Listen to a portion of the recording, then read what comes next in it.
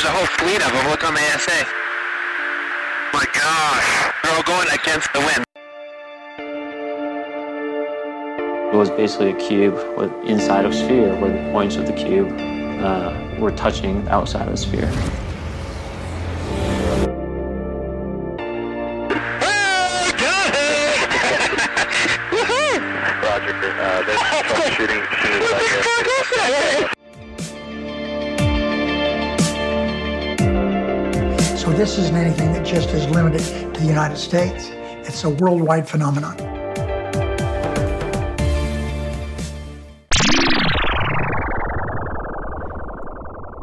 Hi everyone, and welcome back to That UFO podcast. Delighted to say I'm being joined not by a guest this time, but Dan is back from Colombia. I think it's almost a month to the day since we recorded. So Dan, welcome back. It's nice to be back. It was an amazing adventure, and just before we say anything about it, I just want to say thank you to all the listeners who contributed to help send me. It was beautiful, and it felt right that I'd been sent there to experience it was very spiritual, and I'll kind of explain when we do the longer form things. But yeah, it was a blessing. Thank you. Yes, obviously really good to have you back, Dan. It's been a strange old month. I think I mentioned in the March update pod that the tech issues I had probably came at a good/awful time, because you being away, I was slightly ahead anyway with interviews, and they were uploaded already. If people saw how I recorded the Diana Pasilka interview, it was on a really, really old laptop that almost died with the amount of... I was using every single port on the laptop for connections, and it died when I first hit record before Diana came on when I was testing it. So I was proper panicking, but we managed to get it done, and I don't think anyone should notice anyway. But it's good to have you back. There's a lot to talk about. A lot's happened in the world, let alone, I'm saying world, and people were commenting on that. A lot's happened around the globe while you've been away, obviously. But in terms of UFOs, it's been pretty busy as well. So this is a nice kind of recap for almost the whole of February, including the last couple of days worth of news as well. First up, Dan, your time away, we're going to cover when the time's right on the podcast with Ash and Vinny and everything as well. Yeah. I don't think it's any secret, it's been mentioned before, that you guys, it's a TV or it's a documentary, it's a production, you've had to sign NDAs. That's not anything to do with super secret government UFO stuff. It's just That's what you do when you're making a production like that, isn't it? Yeah, for sure. It's kind of standard practice. And the way we treated all the stuff that we shot for ourselves was as kind of behind the scenes aspect of it. So it might be that everybody sees the documentary and then we can just fully open up about it and, show all of the photos and videos that we shot around and share the conversations we had. There's one particular hilarious moment that Vinny of Disclosure Team and the nickname DJ Disclosure, I won't spill the beans, but there's some funny moments there. Nice. I look forward to it. We were doing the Dan's Diary stuff, and I got most of them out, and then it died one day, didn't it, the PC, and I was just totally set back. And it's only literally in the last 10 minutes I've managed to get all the stuff back up and running. I got my PC back last night. I've got the Mac, which was a whole conversation that was had at the time online as well. Thanks to everyone who supports the pod, because without that, I couldn't have went and got the setup back as quickly as I did, and my wife very much appreciates it as well. So thank you very much, folks. Dan, when can we expect the trailer for Phenomenology? I would expect the trailer ASAP. I've seen a number of cuts of it already. We get to feedback, like Ashley said, as kind of on a producing level to kind of say, hey, maybe try this. And it's actually really nice that it feels like almost a student film, but it certainly doesn't look that way. I've shown you the trailer, and you said that it looked fantastic production wise, so that bodes well. I didn't know if you could say that or not, but yes, I've seen the trailer and it does look phenomenal. I'll use that pun. It looks very clean and crisp, and like I said to folks, when we do get to discussing it, I'm not going to pull punches with questions, and hopefully I get to see an early copy of I'm a little scared of you, you should be, because like I say, I was pretty critical of shows like The Observers and what may or may not have been shown within those, and a few other documentaries we've talked about as well. So I'm not going to just be really nice because I get on with yourself and Ashley and Vinny. Yeah, it'll be scrutinised as well as it should be, and if it's not what I enjoy in a documentary, I'll certainly say that anyway, folks. But I'm looking forward to it because, yes, production wise, it does look fantastic as well. So really interested to see that, and keep an eye on that soon. You can subscribe to the Phenomenology YouTube channel. We'll put the link in the description. Dan, if you can make a note for that, because I'm getting better at that, but still not 100% on it yet. I will put those in there, and the YouTube folks are the worst ones for chasing me up on saying I'm going to put a link in the description, then and I don't do it, and then I go in the comments afterwards. So we do try and get there, folks. Next up, another documentary that's coming out, I believe in April, is A Tear in the Sky, part of UAPx's long-awaited production they've talked about. You can check out atearinthesky.com. Again, link in the description. It's atearinthesky.com. Dodgy accent. Again, that's got a trailer expected very, very soon. I again would expect high production values. The UAPx group, Gary Voorhees and co., it's a big group. They've promised quite a lot with this as well, haven't they? Again, they've mentioned they've got a strict NDA they are under, but they're certainly not shy. And I'm not saying they're overhyping or anything. I don't think so. But they're really confident that they've got some very good data. They've potentially got some good footage, if I'm reading between the lines. And this is certainly something that we should be looking forward to. What are your kind of aspirations or hopes for that one, Dan?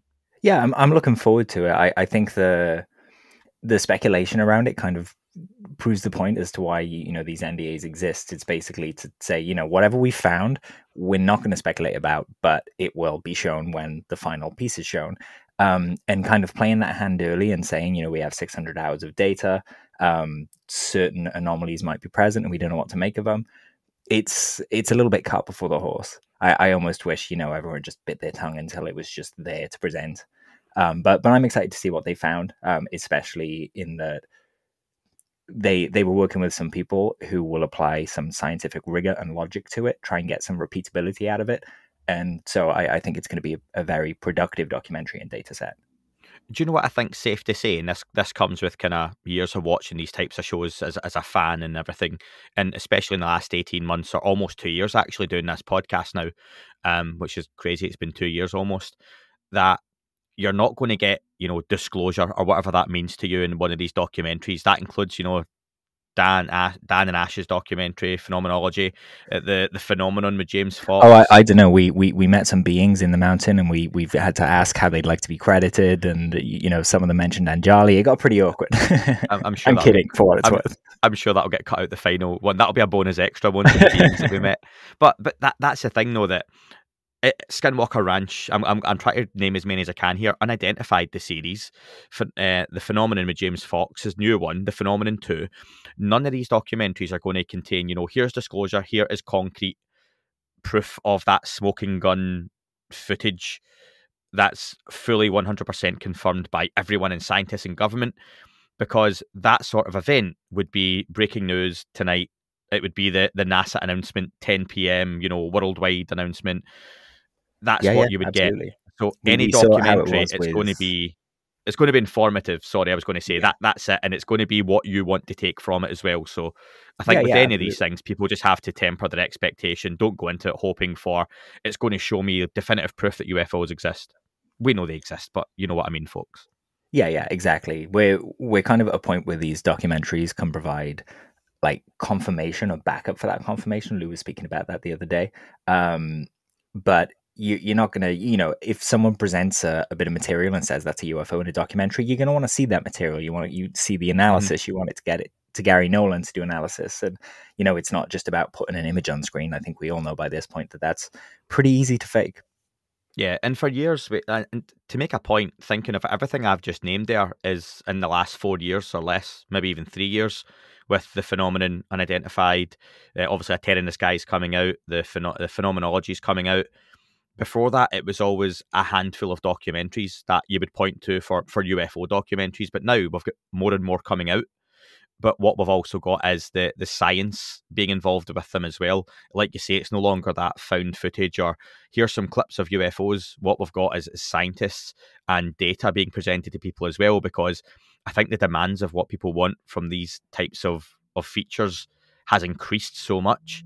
And the bar with like the Phenomenon with James Fox was set so high that there's not much point in making anything else that's not going to try and at least adhere to that sort of standard. Safe to say, the Phenomenology set out in Colombia is quite a focus on a specific phenomenon in a specific area. So you don't expect that huge budget that maybe other documentaries may have or have had in travelling around the world. But like James Fox with the Virginia case, you're going to get a great look at one particular area, the people involved, the human side of it, but also now the science involved in it as well. And like you say, the production values are at least a minimum you would expect now going forward. Yeah, definitely. I mean, it's no secret that an iPhone can shoot 4K video now in, ProRes video. That's about as professional as you can get. Those codecs are used on film sets, actual film sets and TV shows now. The way that they used to use GoPros, the phone is just versatile. It's light, it's cheap. But, you can just... So like you said, the bar for great production is a lot more accessible, or a lot easier to jump over these days. Yeah. Let me ask, Dan, but with those high-res phones that we have now, why have we still not got a decent picture of a UFO? I'm joking. I was going to answer you. I'll give you an answer. Basically, the phones are there to shoot people in front of you, the phone cameras, and that's what they're optimized for, not shooting things very far away. And I think Samsung and Huawei have some really cool kind of periscope lenses that would get those zooms on.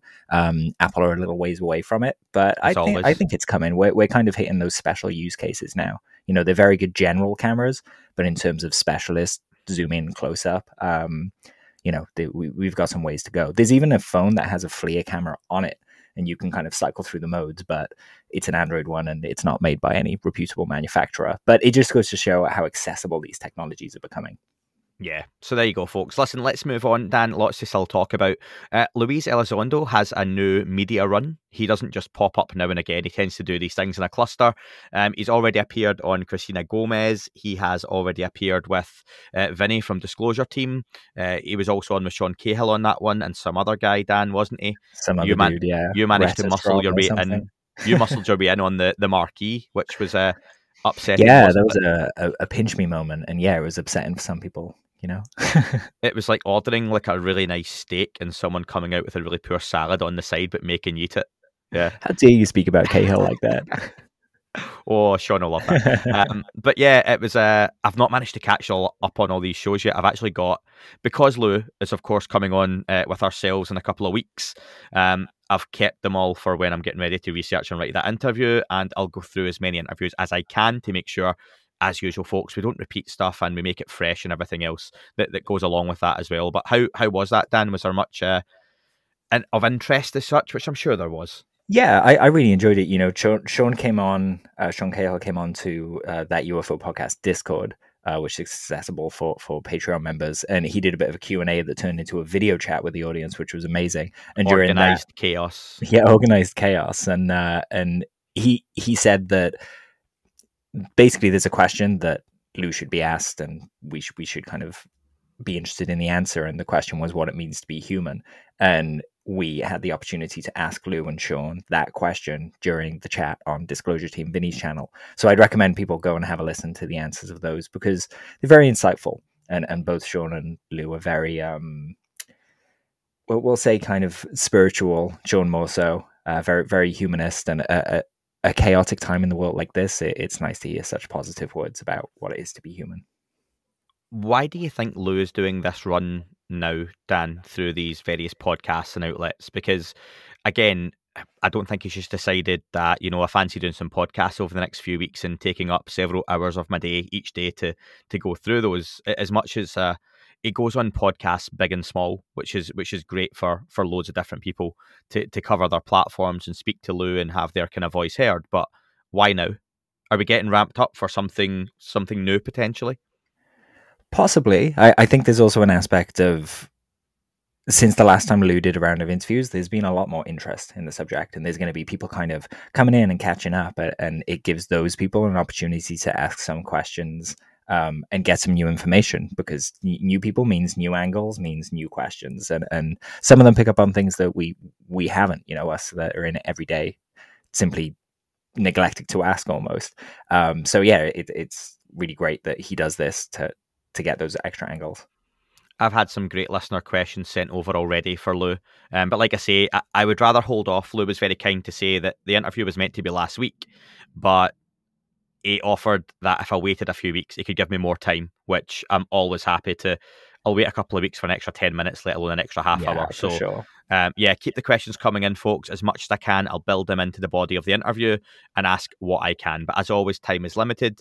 So thanks very much for sending those over. But I look forward to speaking to Lue in a couple of weeks' time.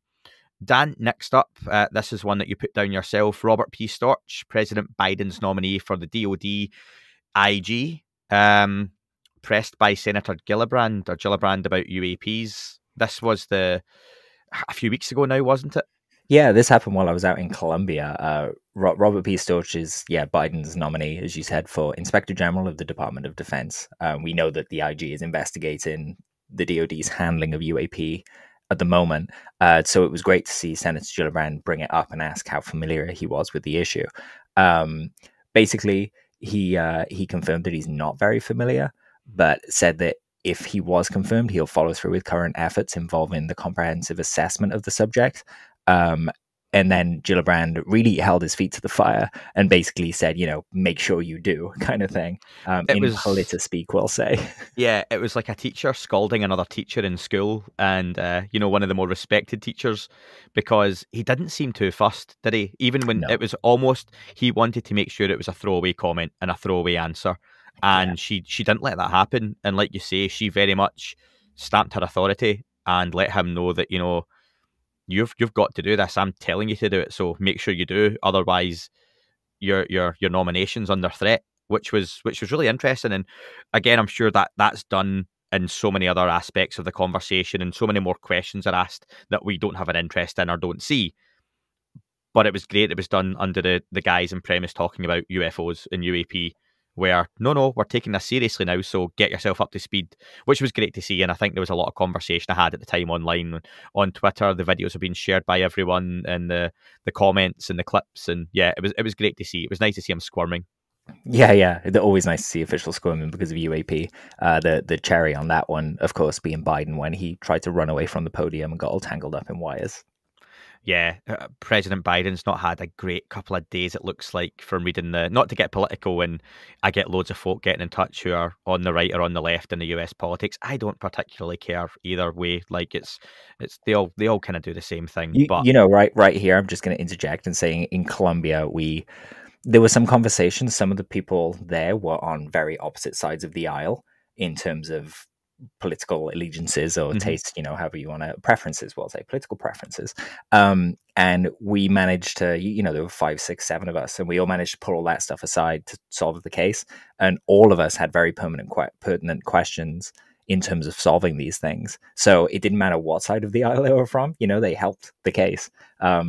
Just a little small microcosm of example of what you were just saying, basically. Absolutely. And again, politics aside, folks, these are the people, Republican, Democrat, whatever you are, wherever you're based in different countries, that are going to potentially be working on this topic, and we're just looking for progress. So that's it. And again, their politics aside, some of these people vote for some nasty things and some awkward things and horrible things in their time. But from a UFO point of view, that's what we focus on, and that's what we know. I don't know enough about UK politics, let alone US, so you have to let me off with that one. And if not, Rafflecopter. I don't know. I can't really say much more. Kind of people are going to be like, Rafflecopter. Look it up. Google. You just aged yourself tremendously. Yeah, very early. Yeah, maybe even slightly later than 90s, but yeah, early 2000s at most. Dan, next one, if you don't mind taking that for me. SecNav FOIA UAP, because I've just seen you tweeting about this today. Yeah, for sure. So this was a real interesting one. The Secretary of Navy FOIA reading room hosted those 3 videos initially, FLIA, Go Fast, and Gimbal, and they've been adding documents over the course of the last few years. And today, a whole bunch more documents got added, about 16 by my count. I basically wrapped them all up in a neat file and put them somewhere for people to download, so you can find my tweet. There'll be a link in the description to that. But there were a number of things in there that were interesting. So firstly, there was a UAP classification guide that told people what they could and couldn't speak about in terms of UAP, which was very interesting. There was a lot of redacted text in it, just lots of black boxes. And they emphasized that just because something is unclassified, it doesn't mean it's okay for public release, which of course was a point of debate on I want to say the DD 9910 form, I think it was, that Lue Elizondo applied for the those 3 videos to be released under. It was unclassified, but they're kind of making the distinction now.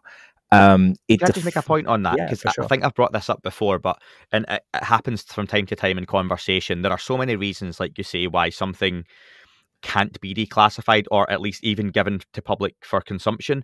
And that's not always just to do with the technology. For example, I've used this and there will be so much more, but just that, for example, where the pictures may be taken, it could be that, let's use a really current example. It could be that it would be the US over Russia, for example, and they just happen to be in an area where they shouldn't be.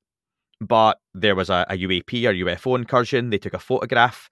So from a classified point of view, they can see what it is. And it might be a camera phone, or it might be tech or a video that we think shows the video. But actually where the video or picture was taken is the classified portion of it, and not even necessarily the fact there's a UFO in the background. Yeah. So there's all these kinds of reasons, which is rubbish. I'm not saying I stick up for that and I'm all for that. I want to see whatever we need to see. But that's even the kind of stuff that people don't necessarily think about. And until I was told about it, I was like, right, okay, so there's something else I'd never even considered before. Yeah, you're absolutely right. They mentioned that here, actually, that basically the classification default for something is akin to the most classified thing in that setting or picture. So like you say, if they were in a location that they weren't meant to be, everything would be classified because of that location. Even if you took a picture on your camera phone of a black square, you just wouldn't be allowed to share it because of the location. So yeah, they certainly tend to overclassify things by default and then work backwards from there, which I think has come up as an issue for a lot of politicians in America, that the DoD are kind of overextending those classifications. They define unidentified aerial phenomena as basically any aerial phenomena that can't be immediately identified, which is like a nice broad swath of things. And there's a really interesting table in the document that labels what's classified, what's unclassified with regard to UAP. In terms of unclassified, there are five or six things specified. So they're allowed to talk about the terms and what it means. They're allowed to talk about the witnesses and the systems picking up UAP, but they're not allowed to specify the time and place. They're allowed to specify there's an increase in frequency in recent years without, again, when, where, how, who, so on and so forth. They're allowed to talk about the fact there's a Navy effort to gain insight into the nature, origins, capabilities, performance, signatures, and operations of the UAP. Again, not allowed to specify exactly what those things are. They're allowed to talk about the task force and the task force's remit. And then just below that, in the table, there's a whole section labeled Intelligence Collection, Exploitation, Analysis, and Products. And obviously that's going to be the interesting stuff. And it's all classified, I'm afraid. Yep. But I thought it was interesting that it says that they're not allowed to talk about the where, when. And we have gotten some of the where, when. Through even in these file releases, there are some deck logs that specify the where and when of these incursions. So I wonder if something shifted since this document was created that enables them to talk a bit more about that. I think we'll put the links again for that in the description, folks, because Dan, you've put it all in kind of one handy place as well, haven't you? But as you say, you're still going through those, and it's that fresh. I've not even had the chance to look at those yet. Something that was a little bit hot off the press and a same sort of topic, where John Greenwald has just mentioned that there were some declassified briefings released. Yeah, this was in the same pile. Was it the same pile? Yeah, I wasn't too sure. I saw you're psychic. I think this was the next thing on my list now. Right. Okay. Yeah. So it was. I saw the kind of tweets coming in as I was doing some stuff and work and everything else, and it seems to show, if I'm right, without doing 100% of the digging yet, or even asking you, this is how off the cuff this is, folks. I'm putting Dan on the spot. They seem to have released one of the Snoopy team's actual photographs from one of the drone incursions over was it the Omaha or the Russell? Yeah, you mean like the three dots essentially on a portrait photographic image. That's a FLIR image, I think it is, but it just shows essentially three things in the air. You can't really get any details. But there's another picture of an actual drone, like a full-on quadcopter type drone. Oh, sure, yeah. Yeah, and I take it that's a legit picture and not just one that's been used for demo purposes on there. Well, the trouble is that a lot of the captions are blanked out, so you can't see where they're attributed to. And we're going to use some behind-the-scenes magic here, Dan. I'm going to pause, and then we're going to come back and know the answer as to what it was, right? Yeah. Right back, folks. Doodle-doo. I am delighted to welcome a new sponsor to the podcast, VinoVest. As you all know, I've got a young family and I'm always looking at ways I can save and invest for the future. Fine wine has long been a cornerstone of wealth generation and preservation. The problem? Historically, it's been reserved for the ultra-wealthy. VinoVest is changing that. VinoVest is a platform allowing investors to own 100% of their portfolio and easily buy, sell or drink from their collection of fine wines. After missing out on all those next big things to invest in, I'm always looking for what is the next big player in the industry. I was amazed at how easy it was to get started in diversifying your investment portfolio. Wine has 1/3 the volatility of the stock market and has outperformed the global equities market over the past 30 years with 10.6% annualised returns, proving that the returns can be as robust as your favourite red. VinoVest makes it easy to acquire new investments, equipped with a team of world-class sommeliers who evaluate wine and determine which ones will gain value over time. You own the wines in your portfolio outright. You can buy, sell and even drink them whenever you want. Enjoy historical returns, direct ownership of world-class wines, portfolio diversity and robust recession resistance. Go to zen.ai/that UFO pod 0, that's the number 0. The link is also in the description to receive 2 months of fee-free investing. That's 2 months of fee-free investing. It's time to start investing with VinoVest today. We're back, folks, and Dan and I have spent several minutes now looking at the tweets. Like I say, they came out about an hour ago on the timeline, so we're about to record basically when we looked.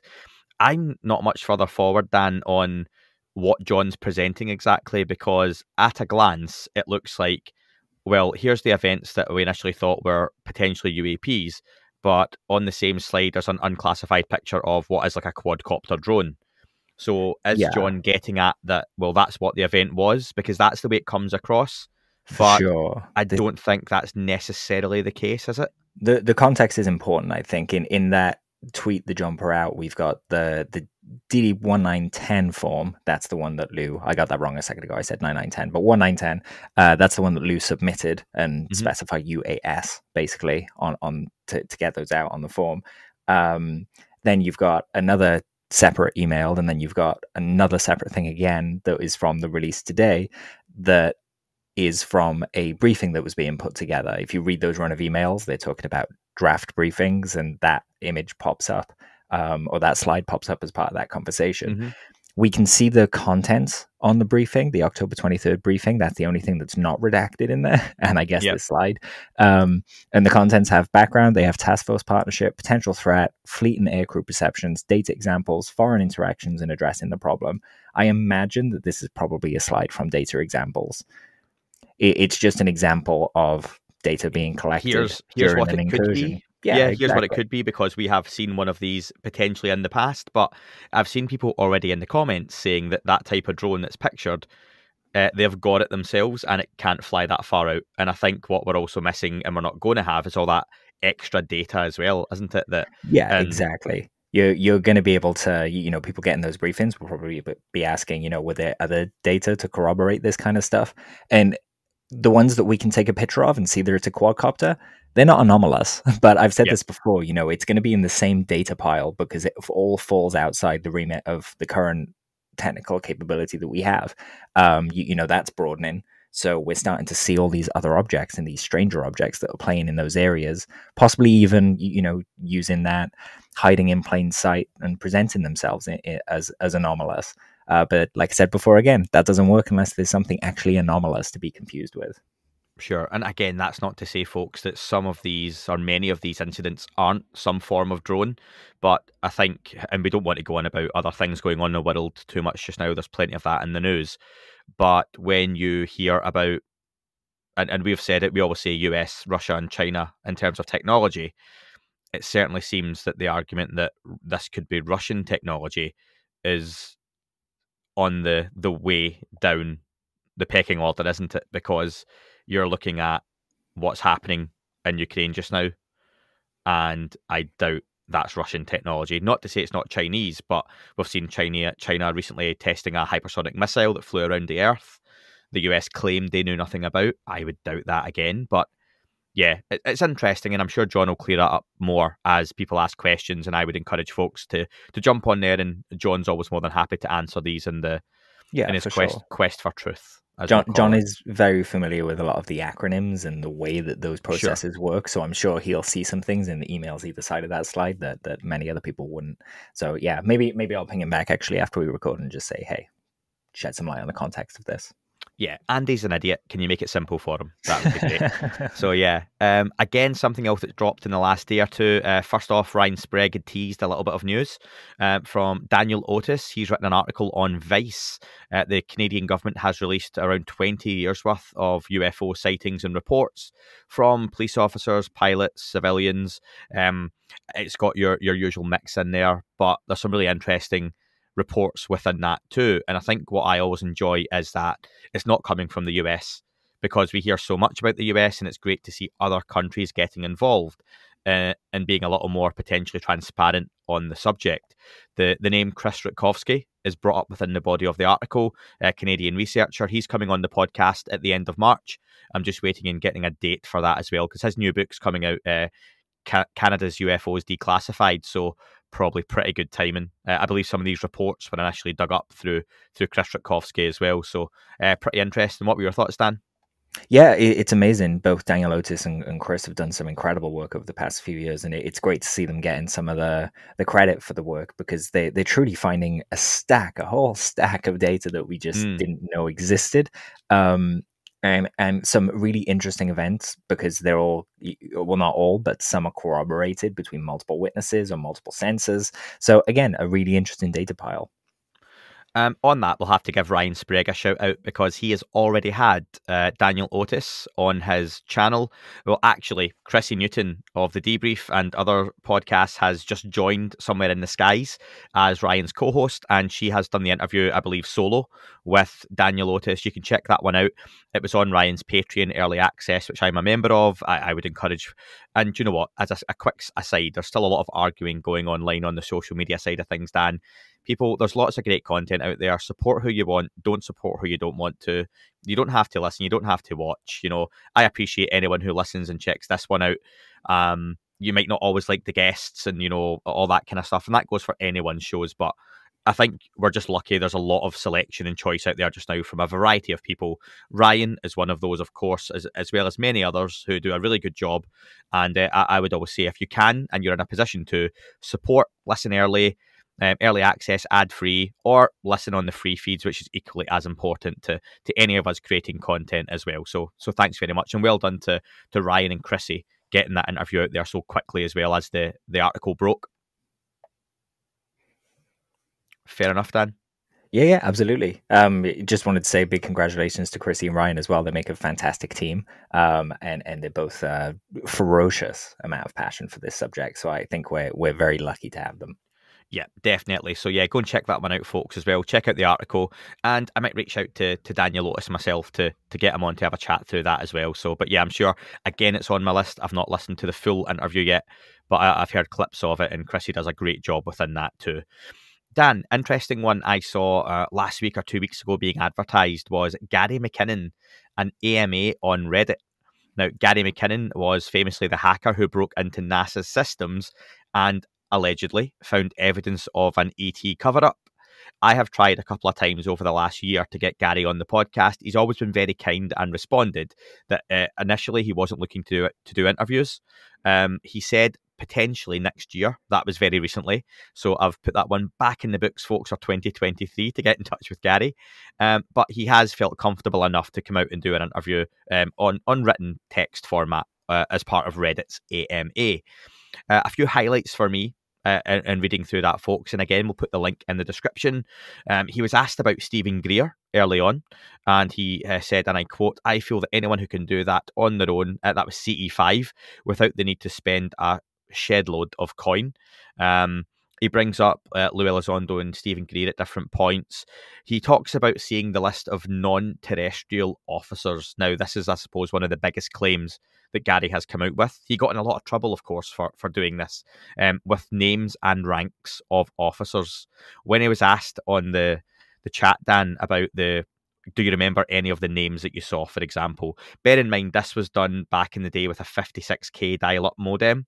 Yeah, very so, slow. Yeah, the picture he saw and the information he was getting was like taking a long time to download. It was, if you remember the old days, folks, if you're listening to this and you're younger than 30, you might not even know this, but there was a time when you downloaded a picture and it came on the screen line by line, almost like it was being printed off on your screen for you. So Gary was accessing the information that way, via illegal methods, we have to say, hacking into NASA systems. I mean, we say hacking. I'm just going to clear this up because I know there's going to be some computer people out there going, it's not hacking. It really wasn't hacking. It was basically doing screen sharing. And Gary just used a screen sharing app to see the screen. He saw a bunch of files and was presented with a choice of whether to download them or to open it right there and then and see if he could grab a screenshot or something. And yeah, I guess he made the wrong choice, but I think a lot of us would go for the just view it now kind of thing. Yeah, but it meant that the image came up on screen. Someone saw that he was accessing it and just disconnected very quickly. I like how you've cleared up hacking, like the end of the first Jurassic Park movie where the girl says she's a hacker and all she does is guess the password. To get into the pretty system. much just uses a normal, like a really weird layout for a computer as well. To go between collections of little buildings. Very strange. So, do you know what? To be fair, Gary said himself on the AMA that someone said, "Why didn't you just take a printout of?" Because he claims to have seen a picture of one of these. It wasn't a Tic Tac, not quite a saucer, to quote Sean Cahill. It was a cigar-shaped almost object with some domes on the top and on the side. That's right, yeah. There's a sketch of it, or a CGI rendering of it on the AMA. Again, check out the link, folks. He doesn't believe that it's faked. He believed it was a real picture. He believes, because he only saw the top third of the planet, that he's always just assumed it was Earth. It wasn't anywhere else. Someone asked him, why didn't you just print the screen? Like you mentioned, Dan, about print screen. And he says at the time, given what he was doing, it was pretty tense. And when he saw this image appear on the screen, he was like, wow. And he said he grabbed the desk and just, like you say, you view only. He was taking it in and didn't think to hit print screen. Frustrating. The same reason I think a lot of people, why didn't you take a camera out and record? I don't know. I was in awe at seeing something that I thought was from another planet, maybe, and it just took me a second to gather my wits. And by the time that happened, it was gone. Yeah, 100%. And he also got asked about the lists of names. Does he remember any? He said some of them seemed a little bit Polish, potentially, if that gives you an indication of maybe some of the names of these non-terrestrial officers. He specified Jimmy Church was on the list, right? he did, yeah. I'll leave that in and not cut that one out, Dan. Jimmy's going to hunt you down for that. But the names of these officers apparently working in potentially secret space ops, which again he's asked about, and he mentions that he does believe, in his opinion, there are secret space operations. He believes we have potentially a base on the moon, which is researching and investigating structures up there from perhaps ancient civilizations that long since died off or moved on from this planet that we're on now. Pretty interesting opinion. But I think I have to stress he never admitted uncovering evidence of that. That's just his opinion based on that's things he's kind of read and looked at over areas. Yeah.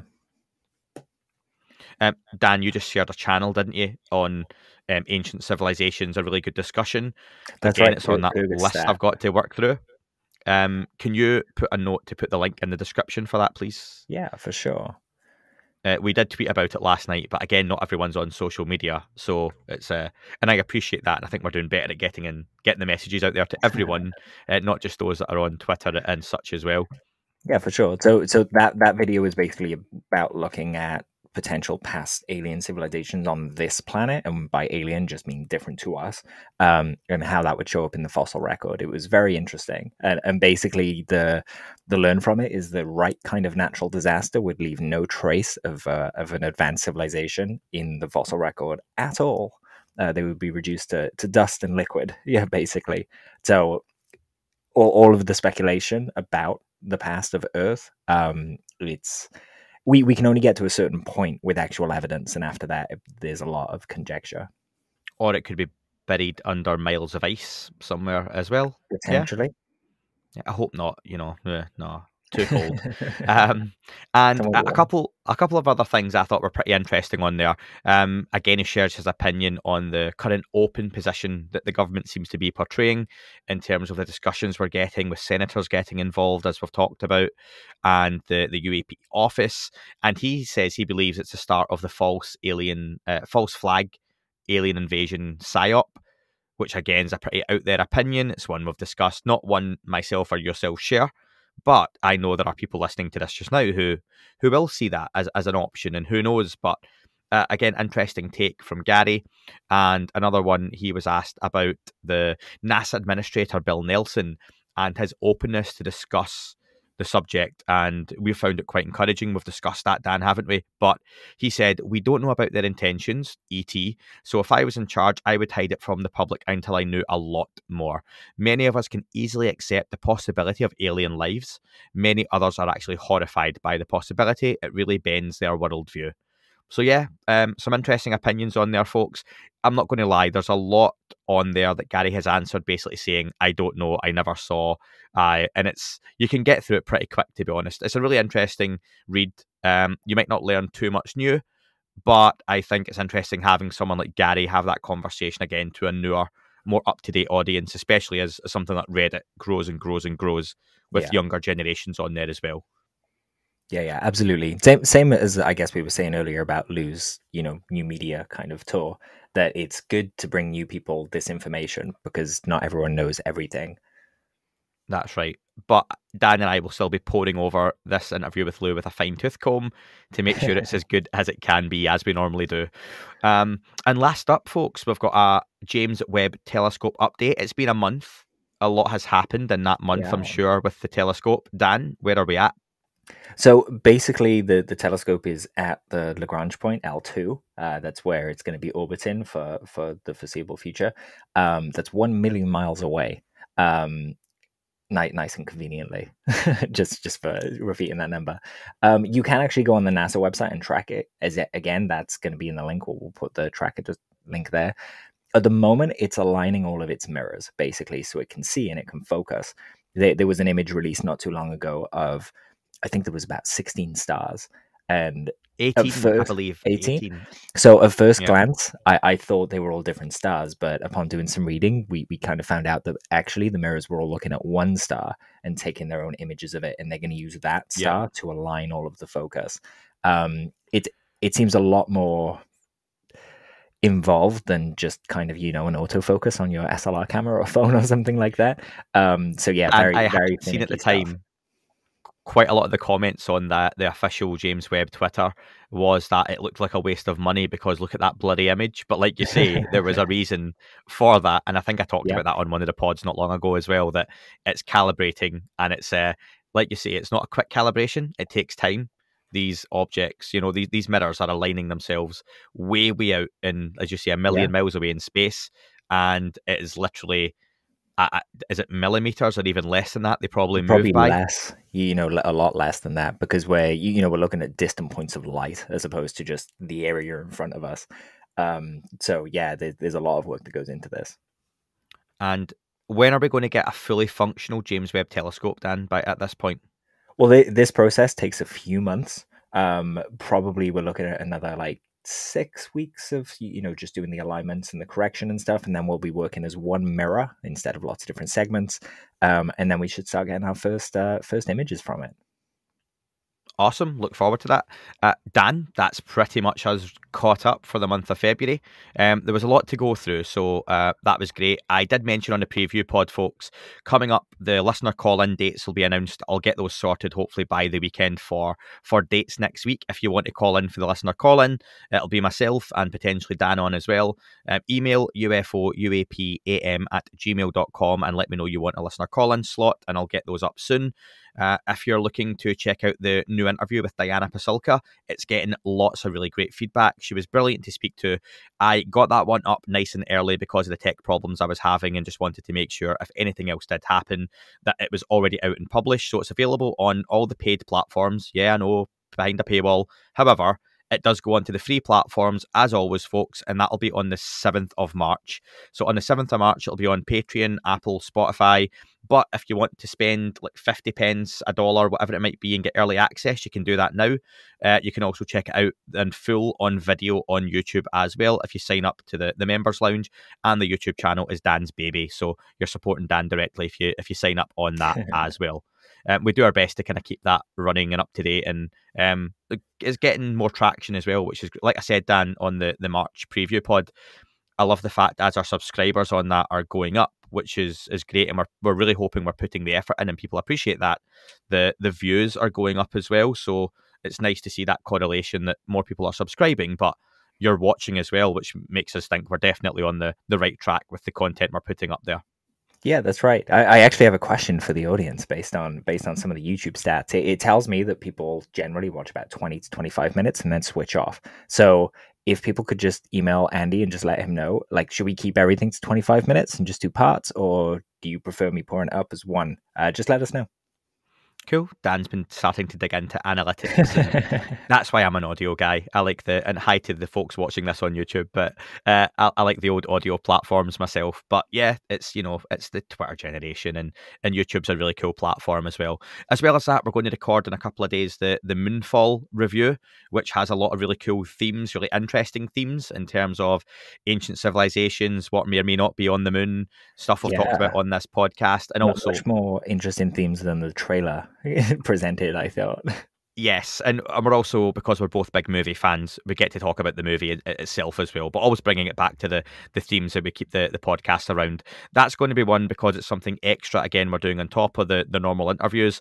It'll regularly go onto the paid platforms, but the first one we'll put out free for people to check out as well. But again, thanks to everyone who has supported myself and Dan through the YouTube platform, through Patreon, Apple, Spotify, and everything else. It's very much appreciated. It's let Dan get his new MacBook. It's your crowdfunding's allowed us to get to Colombia, or Dan to get to Colombia and represent the podcast. It's allowed me to update all this tech. Thank you very much. And if you just listen to the podcast, it's amazing, and getting in touch with us is always appreciated as well. So lots to come this month. As well as that, we've got the part 3. I'm just saying this off the top of my head now, Tom DeLonge, we're going to get recorded as well. That may or may not finish off the series. I don't know yet. It just depends when we get to writing it. There might be a part 4. It depends how busy Tom is, I guess. Yeah, absolutely. Chris Rutkowski should round off the month with the Lue Elizondo show in the middle of the month as well, hopefully. And maybe one other guest. I'll see where the schedules are at just now. But until next time, Dan, thanks very much. Thank you. Thank you to everyone for listening. Thank you for sending me to Colombia. Incredible. Thank you. And we'll speak soon, folks. That is all for this week's show. Thank you very much for listening. Please remember to leave the podcast a review on your chosen platform. You can like, retweet, and subscribe. That would all be very much appreciated. The shows are being uploaded onto YouTube as we speak more and more.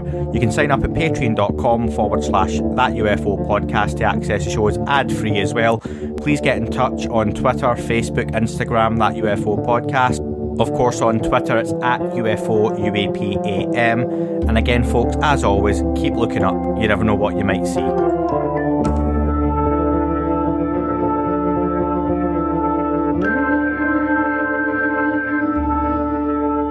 It wasn't a tic-tac and not quite a saucer, more like a hubcap designed by Chaucer, a little Baroque and quite steampunk, like Alice was playing bass for the Parliament of Folk. The little fucker hovered right outside of my window, and when I shoved out the screen, he made it an issue. I don't think he expected me to see his ass, but I'd had some champagne and smoked a little around.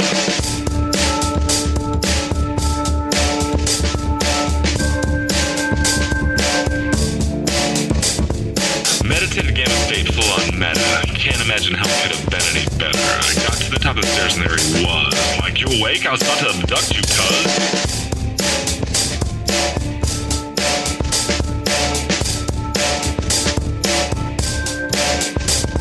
I jumped back and nearly kissed myself, and I climbed out the window after the elf, and I woke up in my bed and there was something on my head, and everything was weird, and everything was red. I called out to my boys, they thought this was noise, they thought it was a dream, they thought it was my toys, they thought it was my problems, and they think I should seek therapy, and I don't know what to do, because it doesn't really scare me.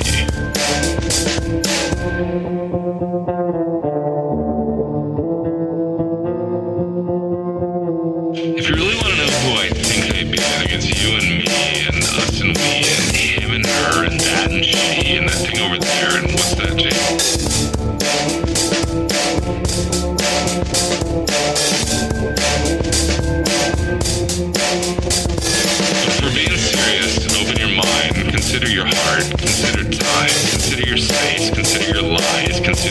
safe. Consider your eyes.